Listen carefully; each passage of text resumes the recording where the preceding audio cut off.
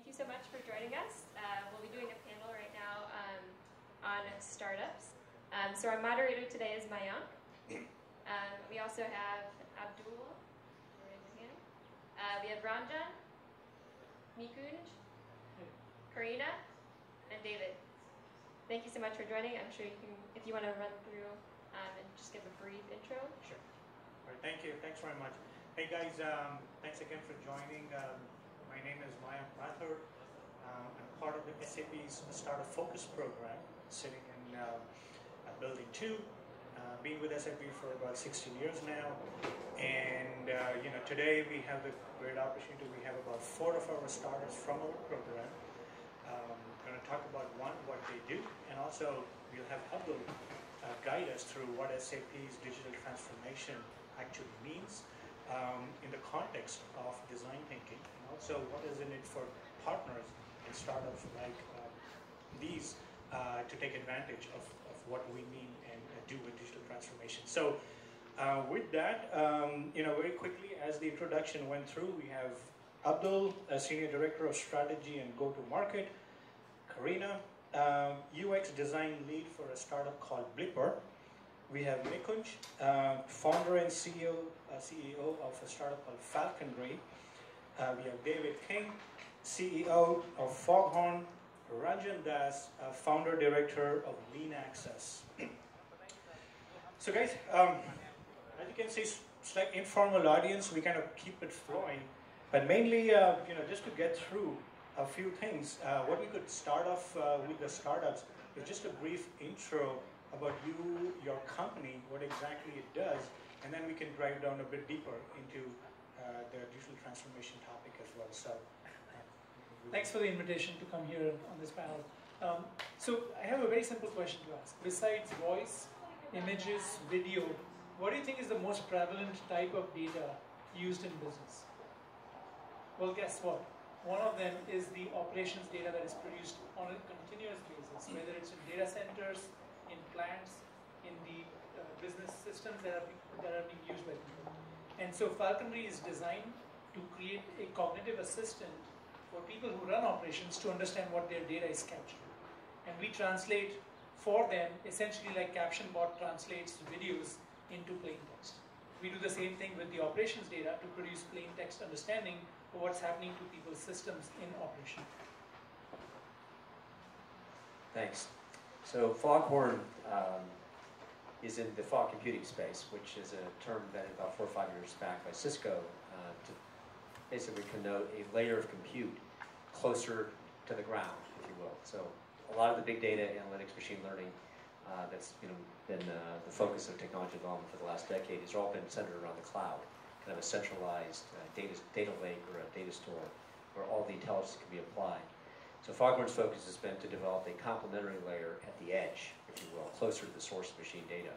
So our whole goal, like Falconry, is to be able to bring the power of IoT closer to the ground, if you will, closer to the edge, by developing this very advanced compute layer where you can perform high-speed data analytics and real-time machine learning on the data stream itself. And it has great utility in the industrial space, anything that has high data ingestion, right? So big machines or processes, like cars, like transportation systems, manufacturing environments, mining, oil and gas. Any place you have the ability to generate terabytes, if not petabytes of data a day, you need something to process that data and apply intelligence without sending it all over to the cloud. That's what the company does. We're about 2 years old now. I joined about 6 months back. We're just completing a Series A round of funding, and we've got about 25 people, and we're looking to hire another 25, almost all in development, and particularly in the UI UX area, which is why this event is of great interest to us. Hi, I'm Carina, and I'm the UX lead for Blippar. Blippar is a augmented reality company that is building an AR platform, and we focus on visual discovery and image recognition, interesting things such as having a creation tool for AR content creation. So there's a lot of interesting things going on, and we're not exactly competing in a space where everyone is working on the hardware. We're focusing on building an AR ecosystem. So how do we see information translate to become narrative, and how do we tell that story and capture those user journey as data? This is something that we're looking at as well. So working on that visual discovery, this is kind of a new direction that we're taking on, and augmented reality is really a space that everyone has been talking about. But the company has been around for 5 years. We have about 200 people right now. Thank you. My name is Ranjan Choudhary. I'm the founding director of Lean Access. We do what we call lean supply chain. How many of us understand here what a supply chain is? Oh. Supply chain is where SAP kind of is strong at. So as you know, in today's context, when the products are getting more and more customized, you can't sell the same cell phones to everybody today. Each and every feature of cell phone now is pretty much user specific, right? And even the products are now, the lifetime of products is getting shortened more and more, right? So it's getting harder and harder for enterprises to do forecasting. And guess what? All the supply chain management solutions today is all about forecast, produce, and push. And that's what is not working. That's exactly what we do. We are trying to find a white space. There are tons of solutions in SAP itself, and there are many vendors outside, but there's none who can actually plan a supply chain which is completely independent of forecast and still meet the customer service. Right? That's what we do. We call it as lean supply chain. We have on-demand custom algorithms, which is more tuned to, if you remember Toyota's lean systems. So some of those algorithms is what we have brought in.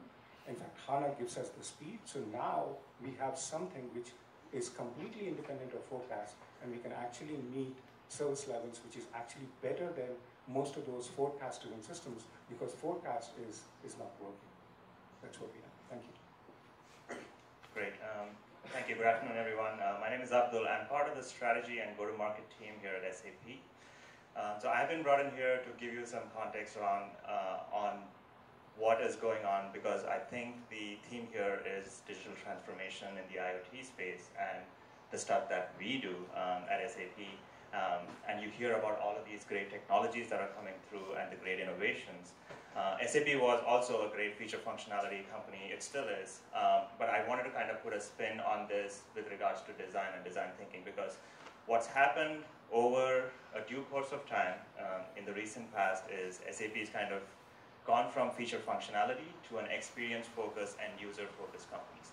And as you hear all about all of these great stories and great innovations from our partners here from the Startup Focus program, I'd like you to kind of keep an eye out and keep a lens on boiling this down to the end user experience and making sure that all of these great technology is only great as many people use it and the adoption increases. And we talk about this IoT story where it's about the atoms to bits, your refrigerator getting smarter and telling you it's running out of eggs or milk or whatever else that might be, or there's sensor technology all over the place. When you bring that in and ground that in end user experience and have a compelling end user experience for the customer, that's what increases adoption.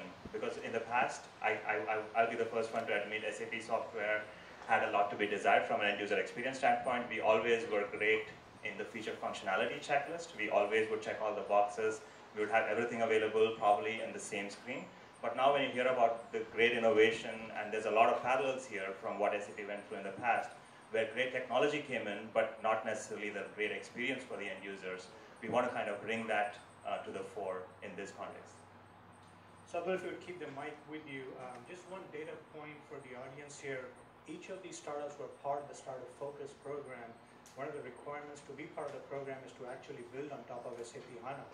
So each of their solutions have a part, or in some cases have the end-to-end solutions running on not only SAP HANA as a platform, but also deployed on a cloud platform from a consumer's point of view. So that is an important piece to know. So, Abdul, building up on the point that you just mentioned, what's the advice for these startups, and not just startups, but for the partners as such, to work with us in the context of design thinking and towards achieving that milestone that we want to get to in terms of digital transformation and IoT?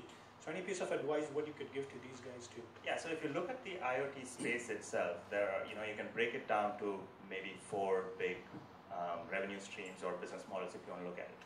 The first one would be the endpoint. So it would be the hardware piece where there would be the sensors that are actually beaming out the information to a place where you, and SAP plays less in that space, but if you kind of take that as one piece. The second piece would be the APIs and services on top of the data that is coming on being uploaded by the hardware system.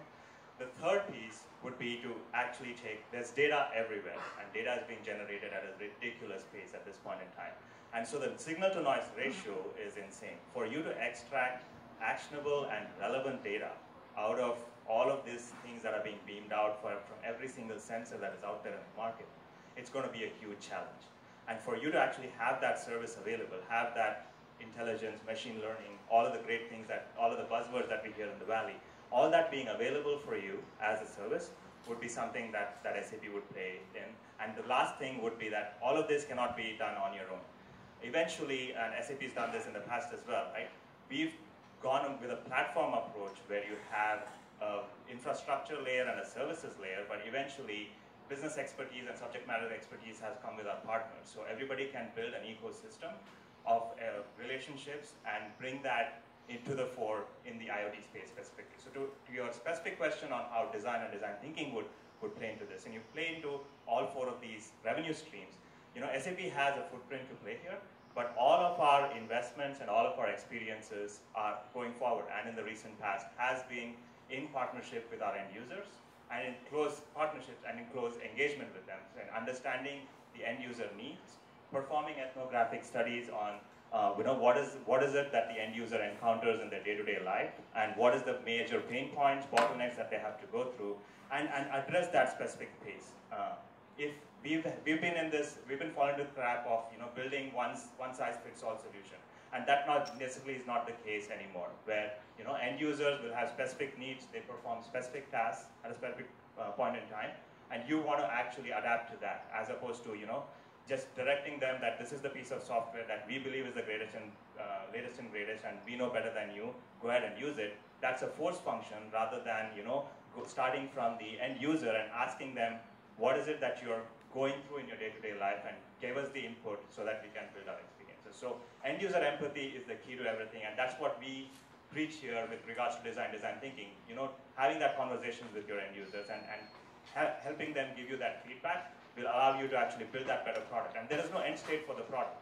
Eventually, when you build a version of the product, you're going to build a second version very soon and a second version very soon. And this iterative release process that you will go through, which will be better and more productive if you do it with your end users. So that would be my Thanks. So I'm going to take my SAP employee hat off and be on side of the startups. Having worked with these startups for the last 3 years, we've come across startups for who design thinking is not a priority because they want to get something else done. Their priorities are different. A small team, funding is an issue. So I guess the question to you guys is that, one, was this of importance to you in your life as a startup, the design thinking theme itself? And how important is it now where you are today in your respective interactions with the customers and where your product is today? And relate back to, would you have done this if you had not done? And again, to emphasize the point that how important is it, like, for example, Ranjan said in a supply chain, which is traditional in SAP, bunch of not so nice GUIs, folks here, or we have somebody like Blippar, who is this front-end facing mobile application. So please help us give some perspective as to how important and not important it has been for you. Ranjan. So yeah, as a supply chain, and as Mayank said correctly, this is one of the traditional, the software or application that you see in enterprises.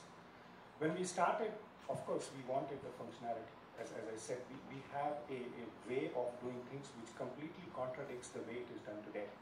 People do forecasting and then produce and then push, and we are saying, hey, forget forecasting, you cannot do it.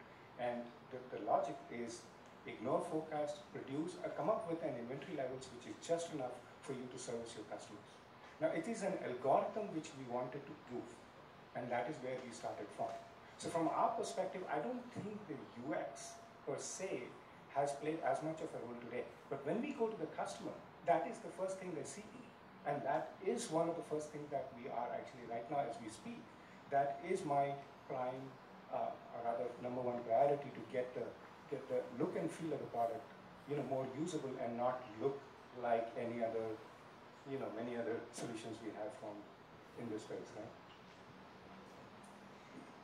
So I want to talk on top of what Abdul was talking about. It is a very challenging space for Blippar because we're an emerging technology and we don't really have a user base.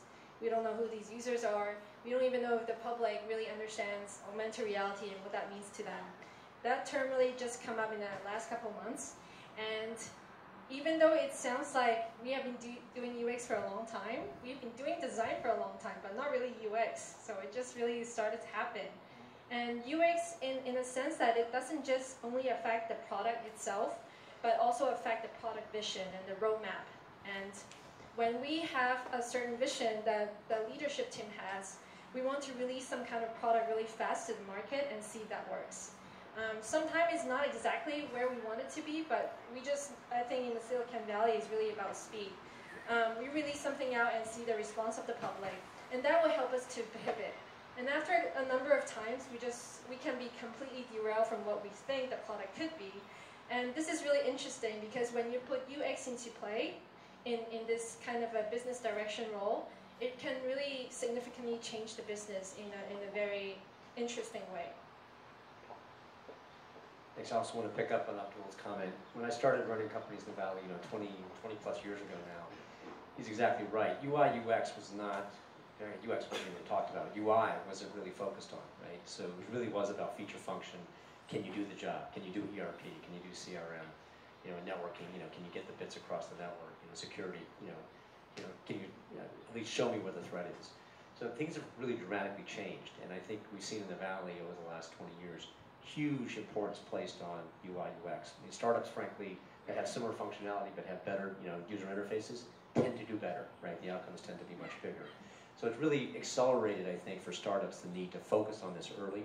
So even in our space, which is, you think very prosaic, this is industrial data, OT data, sitting on servers that, have never been looked at for 20 years, right? This is, temperature, pressure data that gets, gathered, 5 times a second. Nobody ever looks at it. Well, reality is that as you start to try to make that data useful, right, you're immediately confronted with people that are going to look at the interface and say, what am I supposed to do with that data? So from day one, actually, we're on our 3rd version. We're only a couple years in, about to launch our commercial product. On the 3rd version of our UI, because we realized every use case we go into, every customer that touches our system immediately has a reaction. They want to see a great visualization, right? So visualization and workflow are absolutely paramount in our system because there's a tremendous amount of data that we're trying to sift through, provide analytics and machine learning algorithms to. So we need that experience to be something that is the equal of the technology platform we're building. So we are heavily focused on UI, UX already. We're also working with a lot of big partners that are also some of our funding sources like GE and Bosch and others that are big players in the industrial space. And even those players, you've probably seen the ads for Predix and GE's, overarching vision of industrial IoT. Huge amount of their efforts also going with the UI, UX. So our components need to work with theirs. Our branded product obviously needs to stand alone as well. So there's a, I would say, where maybe 20 years ago you might have 5% of your team, focused on UI, UX. We have, probably double, triple that today, even as a startup. So I'm going to take a slightly controversial position here. How many people here would agree with me if I say we've reached peak visualization? You know what is peak oil, right? We reached peak oil potentially 3 years ago. So my position is that we've reached peak visualization. And I say that because there are certain limits to our cognitive abilities. I also say that because the volume of data and the rate at which growth of data has occurred has surpassed anything anybody has seen in the course of history. It's not just in my lifetime.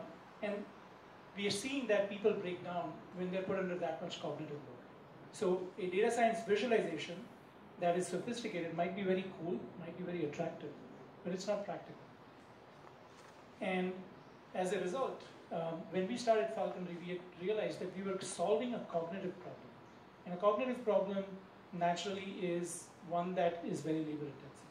And just like what we saw with Alexa in terms of translating speech to text. Every cognitive problem is human intensive. So the one element as a very lean, poorly funded startup we could not make a compromise on was on design.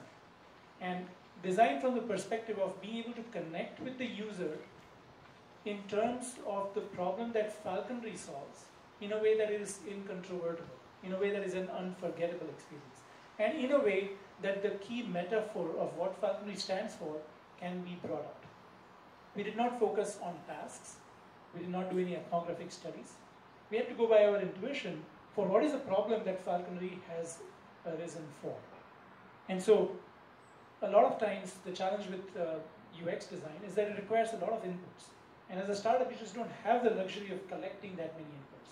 So you have to have a good place to start from an intuition perspective. But we still do think, and we get compliments every time we show it to a customer, that this is the only simplified time series analytics technology they've ever seen. Now, it's compliment.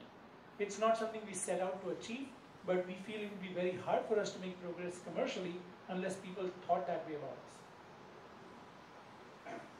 Abdul, this one's for you. This year, Sapphire, Hasso, I think somewhere in the middle or in the beginning, as he started as usual, speech was, if the response time of a particular application is not instant, and he said instant is 2 minutes or less, seconds or less, you're going to move away. It's kind of the reaction that my 4-year-old does when he doesn't get something right away. And in the context of the millennial approach of the user behavior with our social analytic, applications and what's going on in social networking, the question here is that how do you apply that kind of concept with what's going on in the outside world to the SAP world? And any perspective of how we as SAP is approaching this problem and how we intend to address this problem? Yeah, so there's no doubt in the fact that we are getting to goldfish attention spans at this point in time. We don't have patience to wait. Even if it's life-changing data that you're waiting for, you cannot wait for longer than 3 seconds. And that's a benchmark that's been just set. And you can argue that till the cows come home, that's not going to change. So the only challenge here would be to actually kind of keep up with it and compete with the, so because there's enough data mines out there. If you look at Facebook and if you see the amount of data that is flowing into that system every minute, and you still see sub-second response times on your iPhones or whatever else that might be, and not even in an LTE connection like a 2G, 3G connection spot, there is optimizations that have already been made. So it's about kind of prioritizing what the end user would like to see and should see, and having that be available. And always, if they're willing to wait longer, or if they get the teaser and they know that there's more in there that they'd like to see in due course of time, then you kind of have an experience where you click on it and you are willing, when you click on it, you make an outward and an overt intention of waiting for the next 3 to 5 seconds to see that information, but not upfront. So what you have to do is to kind of look at designing your system in certain ways. When you have these benchmarks being set by the social media and the millennials and the users, the current group of users that are coming into the system, you want to look at it from that perspective as well, kind of designing your system and designing your experience for the lowest common denominator. And if the denominator is 2 seconds, so be it, and you kind of work your way upwards from there. But regardless, you cannot compromise on the quality and the integrity of the data, right? So whatever you see, especially in the IoT space, especially if you're looking at the enterprise software piece, you have to have something that's actionable. It just cannot be a pretty looking chart with a bar graph or a pie graph. You have to look at it from what does the end user use, and in having those interactions with customers and having that intuition, to Nikunj's point, to have that confidence in your system and your availability and the process that you have built in the infrastructure and the back end, that will actually help you bring that to the fore. So that's the way to look at it. A question again back to the startups. You're here because you're trying to work and align with a big name company like SAP. and yet you are here trying to do your own thing and adapt and change as per the market requirements. The question to you is that how do you internally, when you go back to your office, how do you internally keep pace with trying to align with SAP or maybe any other bigger company, and at the same time align with the changing industry trends, because I'm moving at a different pace, but yet you have to be at the same spot at the same time. So, in other words, is that you know, being a small team, how do you internally manage and keep the pace going? With this change, It's hard. It's really hard. And let me give you my background. We are 5 people company, and we are 6 months old. And in fact, before I came to this conference, I did talk to Abdul and a few others that my biggest challenge today is you guys are running at 120 miles an hour, and I only have 5 people, and half of them are actually business people, right? They don't understand half the things that are being talked about here, including myself. So what do? So a lot of these UX and look and feel and all that good stuff that you guys are talking about, you've got to make it available in your own product. And let me give you an example. I did share with some people. We use dashboarding. I mean, this is a tool that we present to all the CXOs and so on and so forth.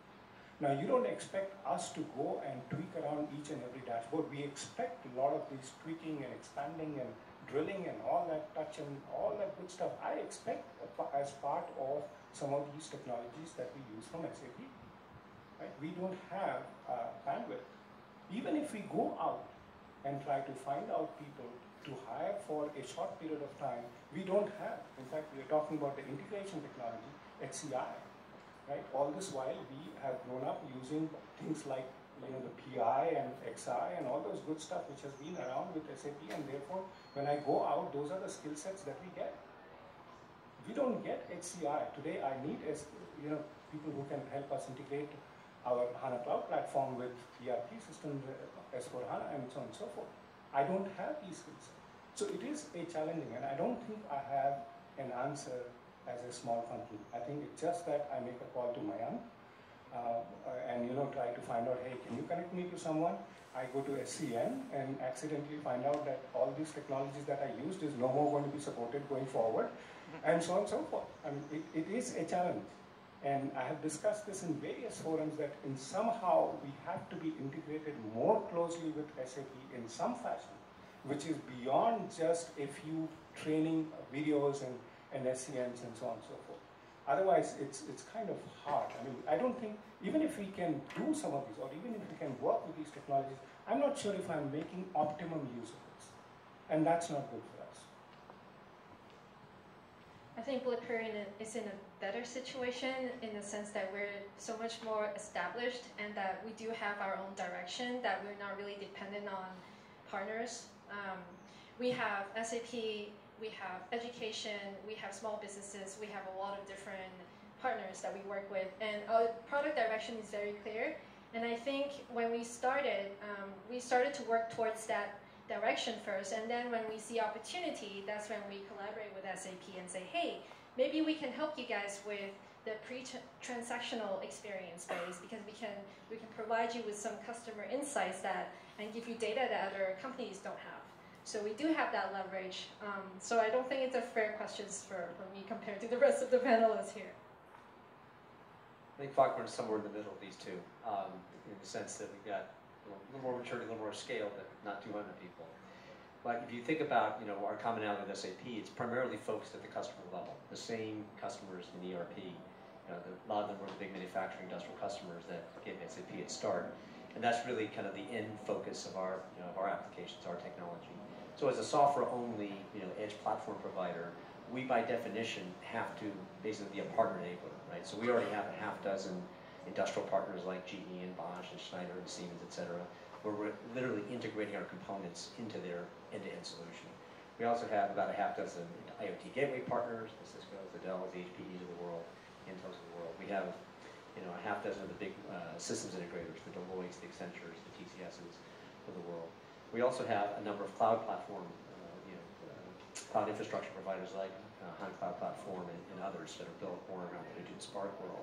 So we've already got the challenge from the business development standpoint, building our go-to-market, we're going to hire up a big business development team and a huge systems engineering FAE team long before we hire end-user salespeople, because our solution has to be part of an end-to-end. And by painting the picture for a future that perhaps will take SAP longer but a startup less time, you're doing a service to the startup effectively, because you're raising the bar higher for everybody that might be entering this space. Second thought I have is that naturally the SAP ecosystem is like an industrial ecosystem where various people play on their strengths, realize their limitations, and work with each other to help the industrial customer or the enterprise customer address the needs of their end users and customers. And so one of the things we've learned sort of as a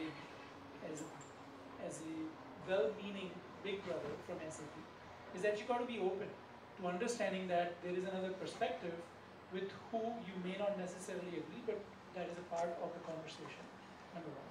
And number two, that you have to learn to be a good player in that ecosystem.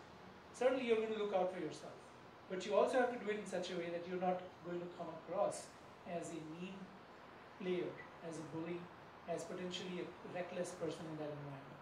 And we think that more so than in any other world, in the B2B, enterprise, industrial IoT, all of these worlds, everybody's looking for the right set of partners to work with. Chemistry plays a very big role, and we believe learning how to be part of an ecosystem that is this large, that also moves at variable paces depending on who you are, you learn how to be a good player in that ecosystem.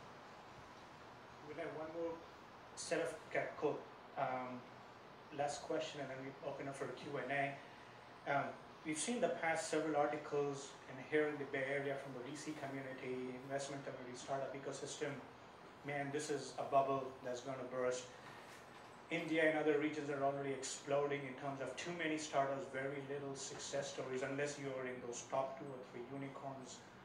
Firstly, do you agree with that this is a bubble? And secondly, what does success mean to you? Is it the next investment? Is it the exit? So just very quick thoughts on that.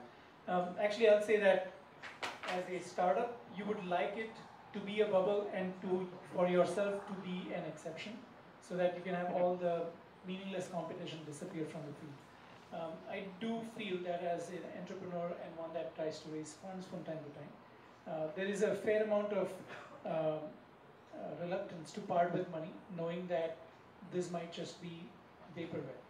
And it helps when something you're solving is truly revolutionary and transformative. So for those kind of companies that are able to work in a lean manner, that focus on revenue, engagement, and customer success, I think this is a terrific environment. So it is one thing to say whether or not it's a bubble. It's another thing to say whether or not this is a good environment for startups. Thanks. Having run a public company in 2000 and then my own startup back in 2008, I've been through a couple of these, and I would tell you that there's clearly a bubble in valuation of certain unicorns, private companies that got way where the supply of money way exceeded the kind of the rational thinking around valuation. But having said that, I don't think this is at all like the financial crisis of 2008, where the entire economy kind of took a big ratchet back.